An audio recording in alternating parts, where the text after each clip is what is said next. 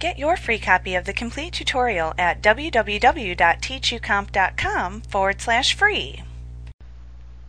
Now we need to look at the tools that we'll use to modify the clip art that we've inserted.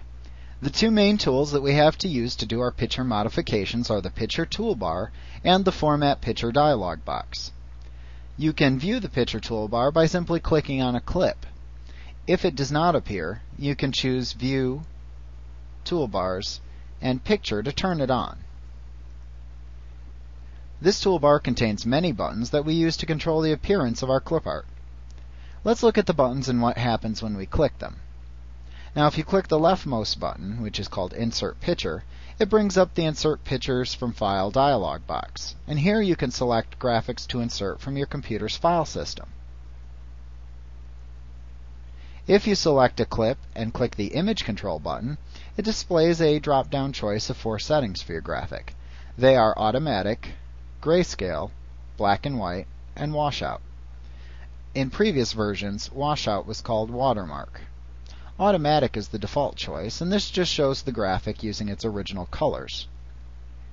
Choosing Grayscale shows the picture in grayscale, which is a more colorful version of black and white that uses shades of gray to create a more realistic picture without actually using any color. Selecting actual black and white will translate the color image to a strictly black and white object. Choosing Watermark or Washout turns the image into a watermark, basically fading it. So you could set this as the background of a slide and place text over it. Watermark basically mutes the original colors. Note that if you choose Automatic for a color image, and then Washout or Watermark, you get a color watermark. However, if before going straight from Automatic, you had chosen either Grayscale or Black and White first, and then chose Washout or Watermark, you would get a black and white watermark. So it's got some interesting behavior there. You can change the contrast of your graphic by repeatedly clicking the More Contrast button to increase contrast, or Less Contrast, which increases the gray, reducing contrast between the colors in the image. You can also click More Brightness to add more white to the graphic, or Less Brightness to increase the dark in the graphic. You can click the Crop button, which places cropping handles around the perimeter of your image, and you can put your mouse pointer over one of those cropping handles, which turns it into a cropping tool, and then click and drag inward to crop out elements of the image that you do not wish.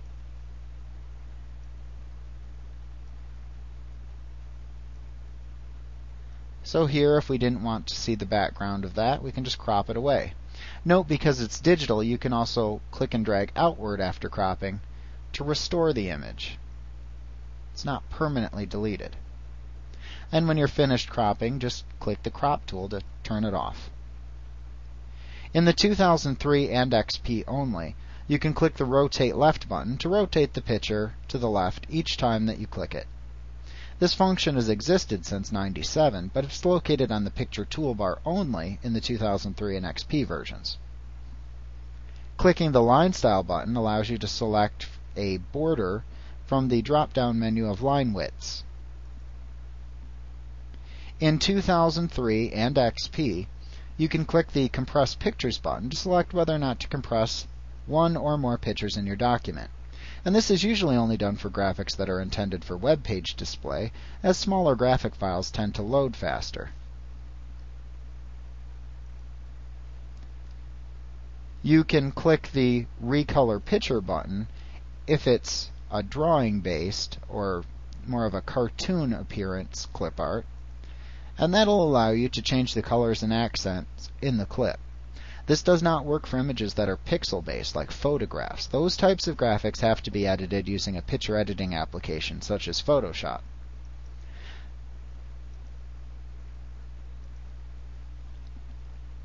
You can click the Format Picture button to launch the Format Picture dialog box. This allows you to set all of the aspects of your graphic, and it's basically got the same options that we have in our Picture Toolbar, so brightness, contrast, color, cropping, compressing, recoloring. Just another tool that we can use to change our graphics. If you have a pixel-based graphic versus, say, a cartoon-type graphic, then you can click Set Transparent Color. This one, when clicked, allows you to put your mouse pointer over a color in the graphic and click it to make it transparent, basically knocking that color out of the graphic. Clicking the Reset Picture button at the far right end of the picture toolbar resets the picture back to its original state. This is like the undo button for a graphic. It changes the graphic back to the way it looked when you originally inserted it into the document. You can also modify the properties of clip art and inserted pictures using the Format Picture dialog box versus the picture toolbar if you prefer.